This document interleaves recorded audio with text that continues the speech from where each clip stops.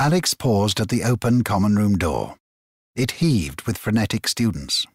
Alex was lost in his thoughts for a moment until Jared, Alex's best friend, yelled out, "What's up, butthead?" That's when Alex Carr, a well-liked boy of 17, stepped into the senior common room of Shelley Bay College and began to shoot his friends. The first shot removed the right side of Jared's head. The second cut through his shoulder and removed his arm. Next were sweethearts Harris and Rose. With a single shot, he virtually decapitated them both. By the time Alex had finished, he'd squeezed off nearly 150 shots, mostly at random. The last shot he reserved for himself.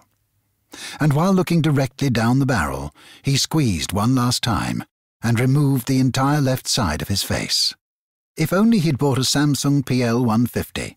With LCD screens front and back, Alex would have been able to see exactly what was in frame and what wasn't.